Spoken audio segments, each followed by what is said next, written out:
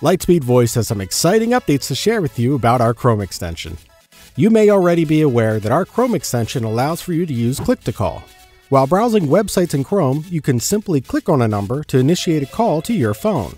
When you answer, the call will be directed to the number you clicked. We've recently added some new features included in this small drop-down menu. This allows you to manually enter or paste a phone number you want to call. This can be helpful in situations where clicking on a number is not an option. To access additional features, click the gear icon in the upper right corner. You can now enable or disable the confirm call box that appears after clicking a number by toggling the switch. Disabling it will allow you to initiate a call immediately upon clicking. You can also turn off the extension for specific domains by flipping the Enabled on this domain switch. Doing so will refresh the current website automatically and disable Click2Call features. The extension icon will turn gray to indicate that it's been turned off for that website. You can manage disabled domains here and re-enable them if necessary.